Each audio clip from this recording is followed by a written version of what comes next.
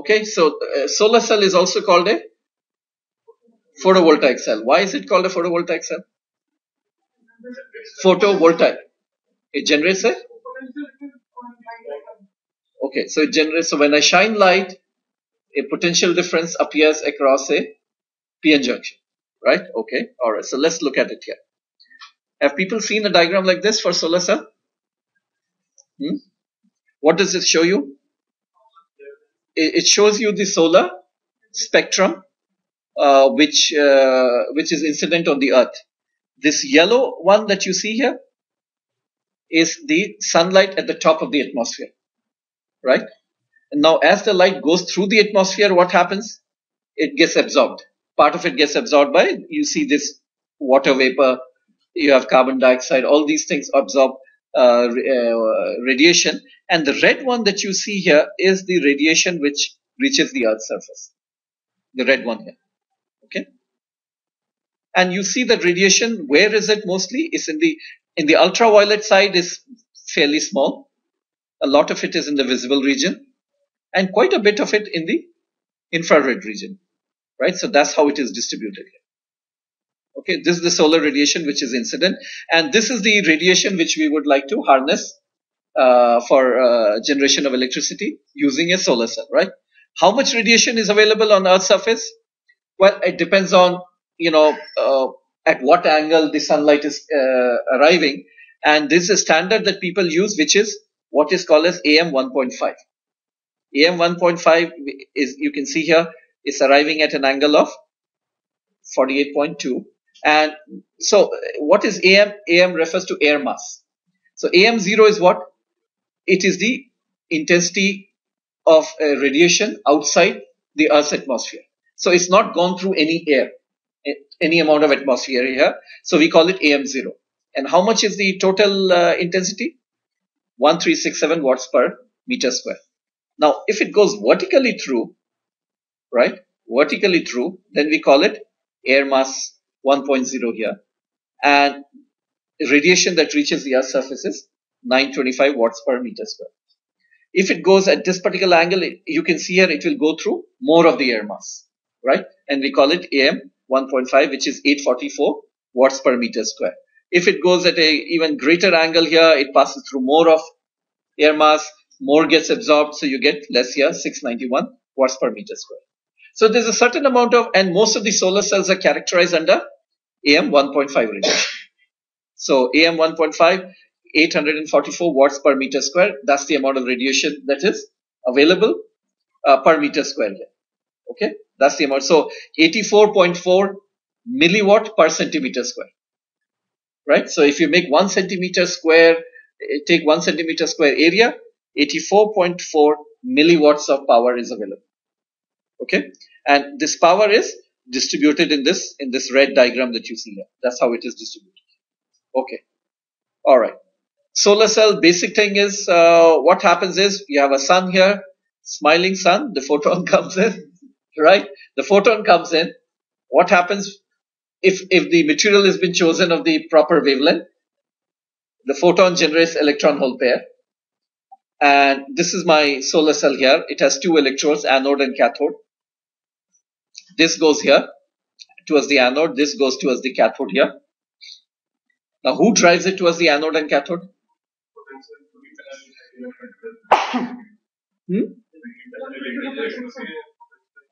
Really? Electric field in the junction drives it? Okay, all right. And then if you connect a wire and a bulb, the bulb, of course, if you have enough of them, the bulb will light up, right? Okay, so that's the behavior here. But solar cell is a diode. The most common solar cell, in fact, all solar cells are diodes. This is the diode that we just saw. You apply a voltage here, and a current flows through the diode here, and this is the characteristics, right? Forward bias. Forward bias here, and I'm not showing the reverse bias. There's a small current here in the reverse bias. When you take the same solar cell, the same PN junction, illuminate it with light, then the characteristics of my PN junction, note that I have no longer applied any voltage, right? In fact, I've connected a load. The characteristics becomes like this here. The characteristics is of this kind. Okay, when I shine light on my PN junction, I don't apply any voltage here. I connect a load. So the PN junction becomes a source of current. Note that I is negative. So what is happening is the PN junction is driving current into the load here. And as it drives current into the load, depending on RL, I will have a certain voltage which will appear over here. So this is how my PN junction has become under light. It's become a source of current here. Source of voltage and source of current here. So it's acting almost like this here. Right? If you had a battery and you connect an RL, the battery would drive the current into RL like this. This is what a PN junction will do. Because we just said I is negative here. So a voltage is developed because of the incident light, and that voltage is driving current into my load here. Okay, so this is the signature here. This is the place where my PN junction is acting as a source of power. As a source of power here. Why? Because it's driving current into the load. Okay, so it's generating power here in this part. And this is the characteristic that you see here. It's as if, the forward bias characteristic that you see here has been displaced down by a certain amount here, and then it goes like this. Okay. What we would like to understand is that when I shine light, we would like to get this characteristic that you see here. This is the solar cell characteristics. We would like to get this one.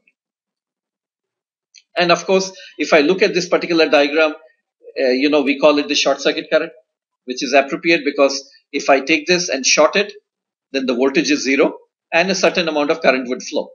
PN junction would drive a certain current, which is the ISC, short circuit current. And if I open it here, make RL equal to infinity, no current really goes, and you get a open circuit voltage, right? So there's a difference between a PN junction under light and a battery. Battery would have been, what would the battery have done? Battery would have, not constant current. Battery would have maintained the voltage to be constant. The battery would have been, no matter how much current you draw, the battery would have been a vertical line, right? Same voltage would have been there across it, whether the current I is 0 or current is 10 milliamperes, 20 milliamperes, the voltage would have been the same. So this is not a perfect battery, as you can see here. The voltage is fairly high across the PN junction, but when you are not drawing any current.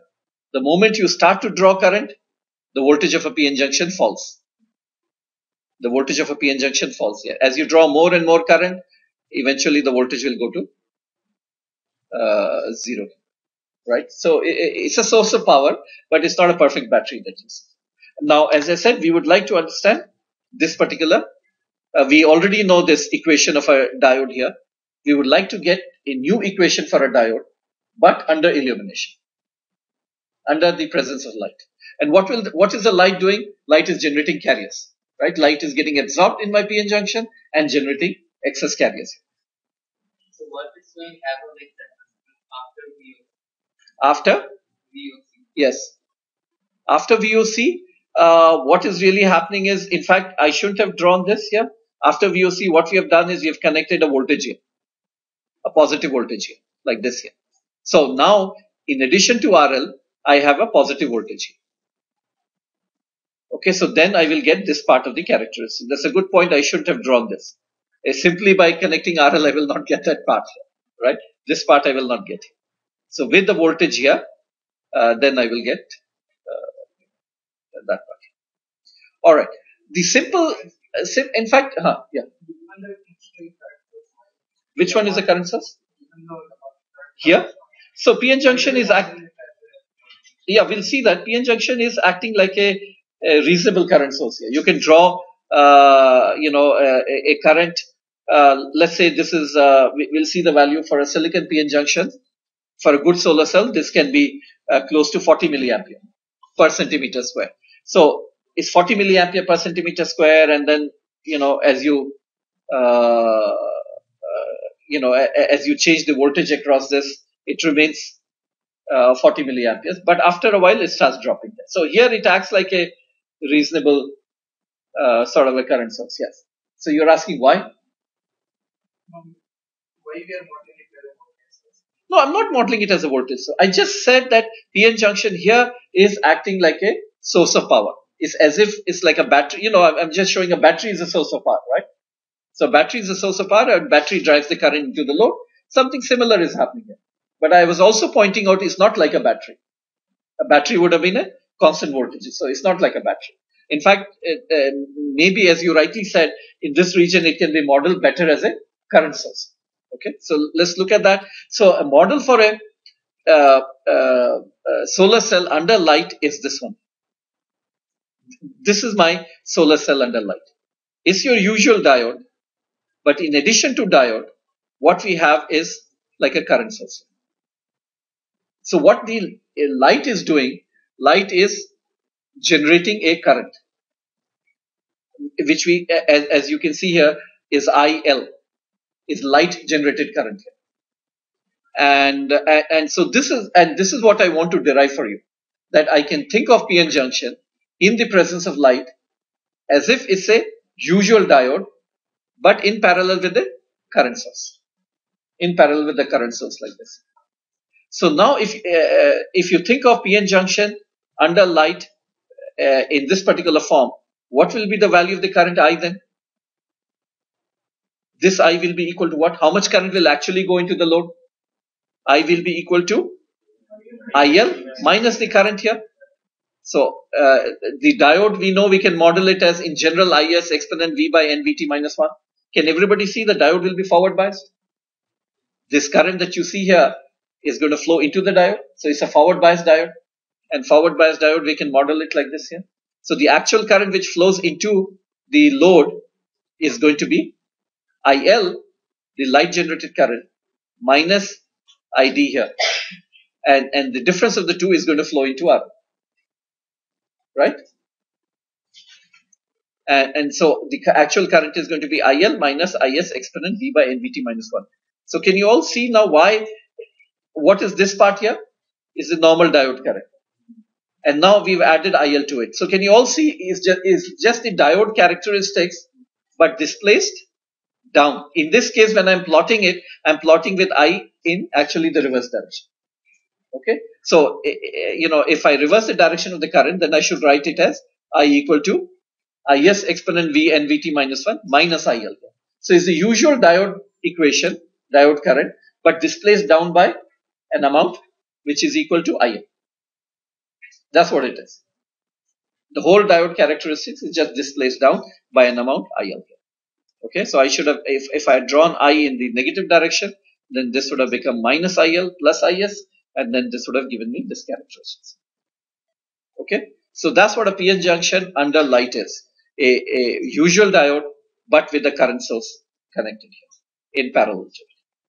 Now, as I said, one can derive some useful solar cell parameters here. If I have I equal to IL minus IS exponent V by NVT minus 1, what will be my short circuit current? Short circuit means voltage is 0. So I equal to basically IL. ISC, short circuit current, is nothing but the IL, the photo generated current. What is my open circuit voltage? How do I calculate? Can I calculate open circuit voltage? What do I do? Put I equal to 0. So you take this, put I equal to 0, and you get open circuit voltage. VOC is NVT ln 1 plus IL by IS.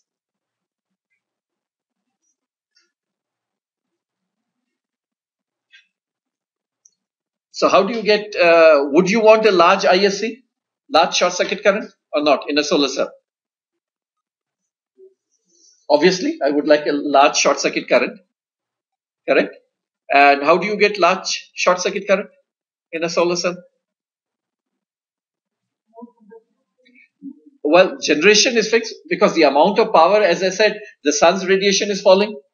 And in 1 centimeter square area, how much power is falling? 84.4 milliwatt per centimeter square. So that amount of power is fixed, right? And I want a lot of short circuit current. So you want to absorb all the photons, right? So to absorb all the photons, what kind of a material will you choose? Lower band gap material, right? So you want a lower band gap material which will absorb all the photons that are there, right? Is silicon a good material? Go back and look at the solar cell here. Is silicon a good material to absorb? Look at the radiation here. Where would silicon's wavelength be? Silicon's wavelength here would be where? Silicon is 1.12. So how do you calculate the wavelength? Yeah, but what is the value? So where would silicon be? Can you see that silicon is, it would absorb all this visible, ultraviolet, all this region here, it would tend to absorb, right? But it would miss out also this part here. All these regions that you see here, it will miss out. So higher band gap materials are not good. Why? Because they would miss out on more of this particular region here. Lower band gap materials is what we want, right? Okay, fine. So let's go back here. Would you want a higher open circuit voltage? Would that matter? Higher open circuit voltage, or it doesn't matter? It also matters. Okay. How large an open circuit voltage? What is that determined by? N, ideality factor of a diode, is sort of fixed. You can't do much. Vt is thermal voltage. IL is for a given intensity. Let's say IL is fixed. How do you get a large open circuit voltage? By making IS small, right? IS small. How do you make IS small? We have just gone through PN junction and we saw reverse saturation current. What does IS depend on? What are the terms? Ni square, right? How do you make Ni square small? Large band gap, right? So now you end up in a problem. This says you make small band gap material to get large ISC, and this says make large band gap material to make VOC. So now what can you guess? Will a very small band gap material like germanium be very good as a solar cell? Or will a large band gap material like, with a band gap of 2 eV or 2.5 eV very good? Are you saying that there will be probably a band gap which is perhaps optimum? Very large band gap will give you very nice VOC, right? But will not absorb much light. So ISC is going to be very small. Very small band gap will absorb a lot of photons, will give you large ISC, but will not give you large VOC. So that's also bad. So in between, probably I have a band gap which is perhaps optimal, right? So we'll not go into the details of that, but you can already see. But what is the maximum power that I can extract from my solar cell? Suppose I give you ISC and I give you VOC. Can you get, if I operate my solar cell here, how much power am I drawing? If I operate it here, 0. So, how did you say ISC into VOC? Is that the maximum power that I can extract from my solar cell? Where do I operate my solar cell? Somewhere I need to operate, right? Somewhere here, maybe. And I need to find out what is that point at which I should operate my solar cell to give me the maximum power. How do I find that out? Well, let's do the quick calculation. Maximum load power. So this is my solar cell and this is my current here, I equal to IL. What is the power given to the load here? I into V. So that's the P equal to I into V. That's the power driven into the load. If I plot this, so this is my equation here. If I were to plot power versus voltage, it would look like this. As we just saw. If you bias your solar cell at short circuit point, power is 0. If you bias it at VOC point, power is again 0. Somewhere it reaches a maximum power. Right? And it's very easy to calculate. P equal to I into V here. What will you do? Take derivative del P by del V equal to 0 and you will find a place where you will find a value Vm. This gives you the maximum power point. So you will bias it here and how much is the maximum power that you will get? Im into Vm. Whatever that value is. So we actually have to take this equation, take its derivative and find out where this particular point is. So Vm is somewhere in between 0 and VOC. Right? So P max is Im into Vm. Now what people do is the following. Maximum power that I can get is Im into Vm. What they do is they take Im into Vm, divided by Isc into Voc, multiplied by Isc into Voc. Okay? They do that. Fine? No problem. And this factor, they define it as what we call as a fill factor. We'll see in a minute why is it being called as a fill factor here. So the maximum power that you can draw from your solar cell is what? Fill factor into Isc into Voc. When you guys said that the maximum power is Isc into Voc, in a way you were saying fill factor is 1. Fill factor is never 1. It's always less than 1 here, right? So what is this fill factor? So maximum power that you can, we'll just see in a minute, maximum power that you can draw from your solar cell is this one. Fill factor, Isc into Voc. Maximum efficiency of the solar cell then is power that the solar cell can generate divided by the power that is falling over it multiplied by 100. And how much power? 84.4 milliwatt per centimeter square. Many times people characterize it at a little higher, which is 100 milliwatt per centimeter square. So a condition under which we frequently evaluate our solar cell is, we assume that the radiation is AM 1.5 and the power that is falling is 100 milliwatt per centimeter square. And then we calculate how much power can my solar cell give, which is a product of these three factors. Okay. Now, why is it being called a fill factor here? Okay. So this is what we said is a fill factor. Now, look at this particular diagram here. We said somewhere is this maximum power point, Vm and Im. How much power is being drawn is Im into Vm, which is this rectangle.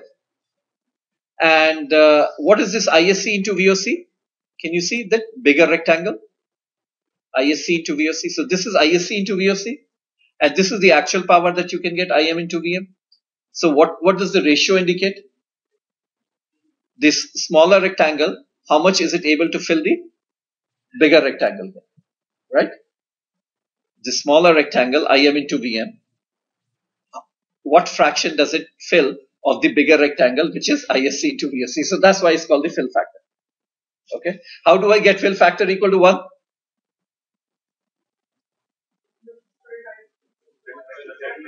What do you want this shape to look like?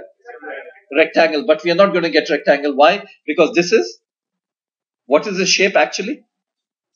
Exponential.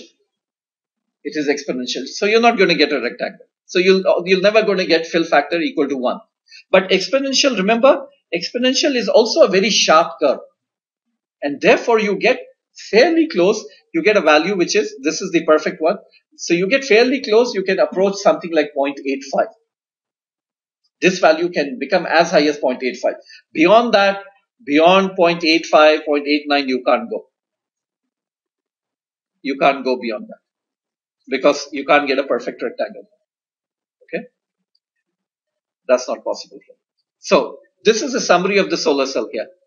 Short circuit current, open circuit voltage, and the fill factor here. And the fill factor is determined by what? Determined by the shape here. Right? Shape here. Ideal shape is a rectangular, but this is what we end up getting. Okay? So fill factor depends on the shape here. These are the things that you can keep in mind regarding a solar cell. This term is like an ideal silicon solar cell. If you do everything properly, you absorb all the photons that silicon is capable of absorbing, and you design your solar cell very well, you may approach an ideal silicon solar cell may give you an efficiency of 29%. Ideal silicon solar cell, 29%. People have not gotten close to 29%. You can see a 25 or so is where they have reached. 25, 26 maybe. I don't know the latest here. Probably close to 25%. But even an ideal silicon solar cell can only give you 29% efficiency. Which means what? If you take 29 is roughly 1/3, right? 2/3 of the power is wasted. 2/3 is wasted. One is not able to absorb. And silicon solar cells are the most efficient solar cells that are there in the market, at least in the commercial space here. Okay, with some with some 3-5 materials and using multiple solar cells, people have approached close to 50% efficiency. But even then, so some of the highest efficiency solar cell which are used in satellites and other places are close to 50%. But even then, 50% of the power you're losing. 50% only. The commercial ones that you may find, this one, oh, we have a solar cell panel right here. This one is likely to be maybe 17% or so. 17-18% solar cell. Okay. So now where is, so a lot of power is getting lost. Where is it getting lost? For example, you see this number here, 43. If silicon were to absorb all the photons that were incident on it, this number would have been probably close to 70 or so, 72 or 73.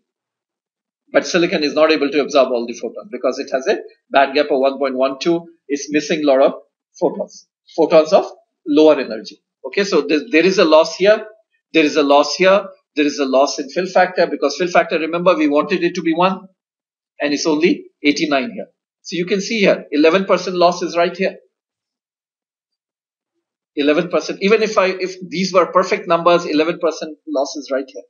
So you have losses at every places, and so it's not very efficient, as you can see here. Solar cells here. All right.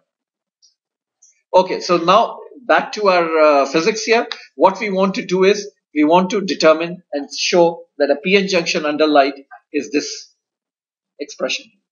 Okay. This expression is how a p-n junction behaves under light here. All right. So this is where we start.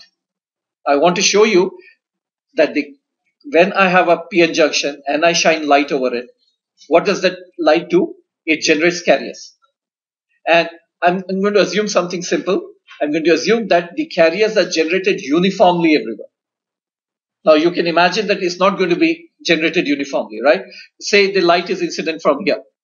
As the light goes in, where is the intensity highest? Here. And so maximum generation will be here. As it goes further and further, it's getting absorbed. So the light is getting weaker. So intensity is becoming less and less and less. So maximum generation may take place here. And as you go, generation will keep on decreasing. Right? So in general, the generation is non-uniform.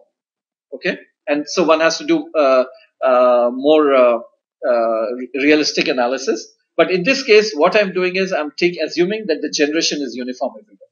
How much is the generation rate? GOP. And what I will show you is that under this uniform generation rate, my current in a p-n junction is this usual current that we have derived plus this component here. Okay? Plus means actually a negative component. So under a uniform illumination, which causes a generation rate of GOP per centimeter cube per second, my current in a p-n junction will become this term. I will show you it's just a 2-3 slides worth of derivation. Okay. So we'll show you that. If this equation is true, can you see that this equivalent circuit is true? Current is made up of what? 2 parts. The first part, 2 parts means 2 parallel paths. Current is made up of 2 components here. This is one component and this is the other component. This component is okay, a usual diode equation. And this component is, I've represented by a current source. Why current source? First of all, the direction of the current source, is it fine?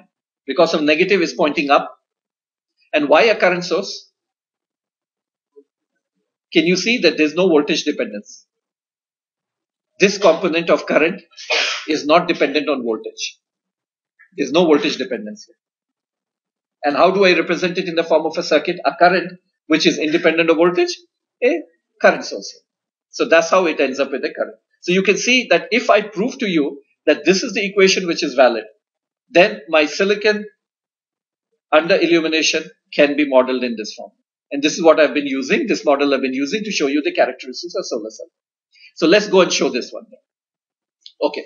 Now note, we said that current in a p-n junction is made up of 2 components. It remains valid. It's made up of a minority carrier component here, JPXN and GN minus XP. This current and this current here. I'm still going to assume that within the depletion region is very narrow and generation recombination is negligible here. Okay, within this region. So that's why I've not taken into account generation recombination here. So it's made up of JPXN and JN minus XP. We've already shown you that this minority carrier currents JPXN that you see here, JPXN, is diffusive minus QdP del P by del X, and similarly this is also QdP del N by del X. Okay, this we agree.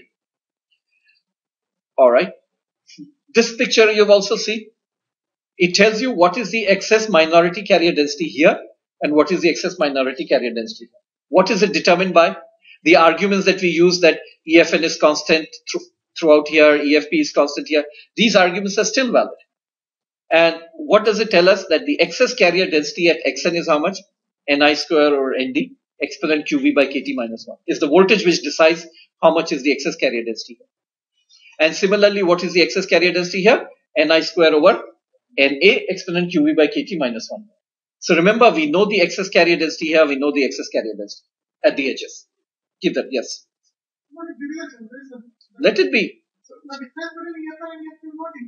No, this one, see, all that we said is EFN is here, constant, and EFP is here.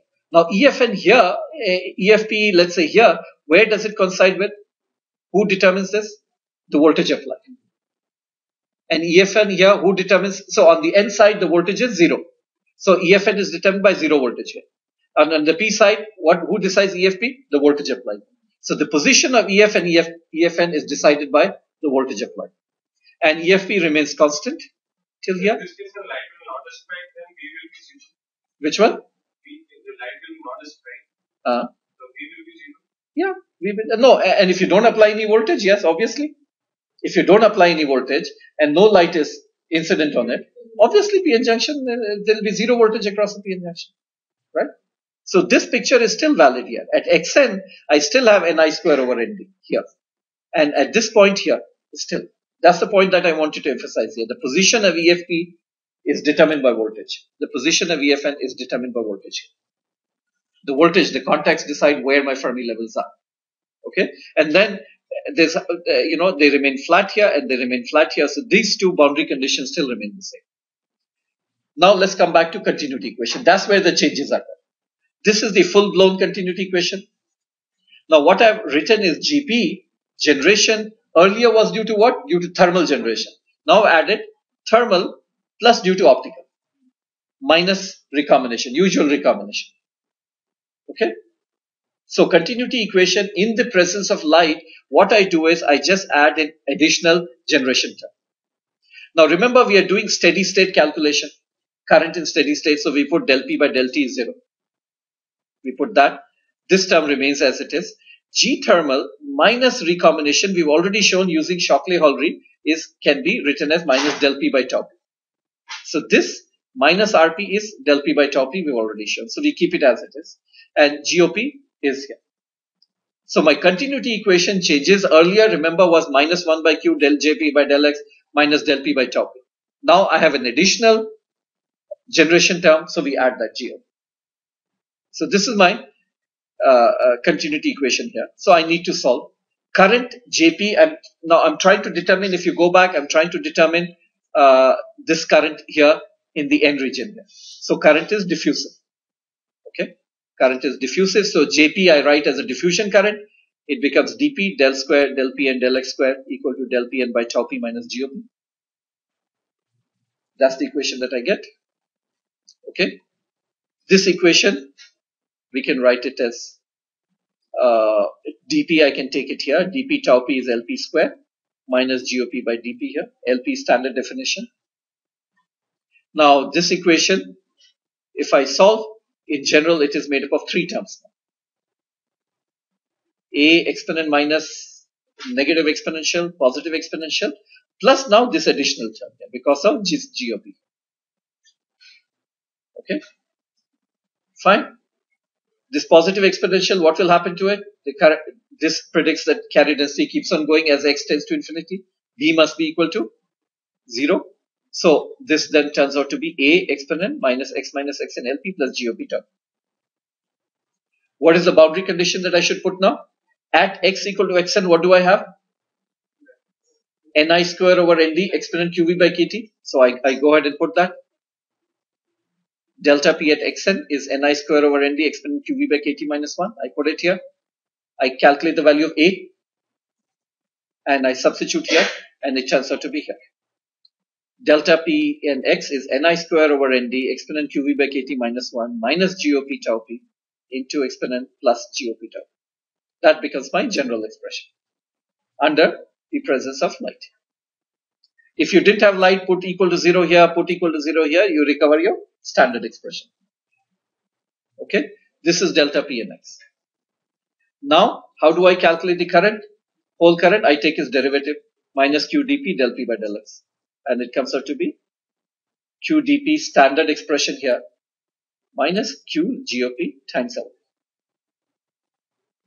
This is on whole current on the n side. Similarly, I'll get electron current on the p side here. So I have this one here. Similarly, I'll get this one here. I'll get minus q gop into ln. I add the two current components jp xn and gn minus xp, and I get the final expression. That my total current is made up of the usual diode equation, the current here, plus or minus this extra component here, q gop lp plus ln. Okay, and therefore my solar cell then under light can be represented by a current source in parallel with a diode in this manner here. These are the two current components. Now, can everybody see why this is q gop? Does it remind you of something? LP plus ln?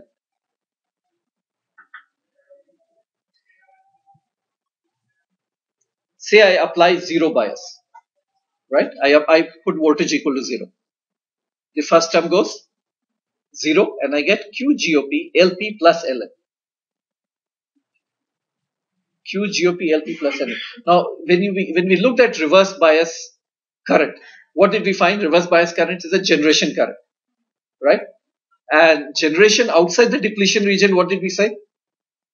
Where does it come from? Effectively a distance equal to the diffusion length. Why only a diffusion length?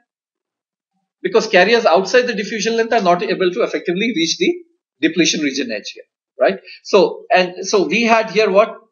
Thermal generation. Remember? Instead of this GOP, we had thermal generation. Now what do we have? We have optical generation also, right? So if I reverse bias it, exponent QV by KT, if I reverse bias it, you can see here, this is the thermal generation outside the depletion region. And this is now an additional generation, which is due to optical. But then you may be wondering, why did I neglect? We saw that generation within the depletion region was very important. Now, should I not take generation within the depletion region? But what will you get if you take generation within the depletion region? QGOP multiplied by depletion width. How much is depletion width? 300 nanometer, 400 nanometer, that's the typical number. How much is the diffusion length? 20 micron, 30 micron. So it's 20 micron and 30 micron versus 30 nanometer, right? And that's why we don't, when I look at this, I don't, because this is GOP, this is constant. Now note that optical generation rate is the same value within the depletion region and same value outside the depletion region. And therefore, because depletion region is very thin, so I forget about it, because compared to diffusion length, depletion region is very thin. It does not contribute anything. But when it comes to thermal generation, I don't have the same generation rate inside the depletion region and outside the depletion region. Inside the depletion region, thermal generation rate was QNI. It depended only on NI. Outside the depletion region is NI square ND. So I have two different thermal generation rates. Inside the depletion region, generation rate is very high. Very, very high. And that's why that becomes the dominant region. And therefore, I have to, the reverse leakage current in a PN junction is entirely due to generation within the depletion region. Because outside generation rate is much smaller. While here, I have optical generation rate, which is roughly the same everywhere, within the depletion region or outside the depletion region. Then the thickness of the region matters. And that's why it is QGOP LP plus L. That's the total current that matters.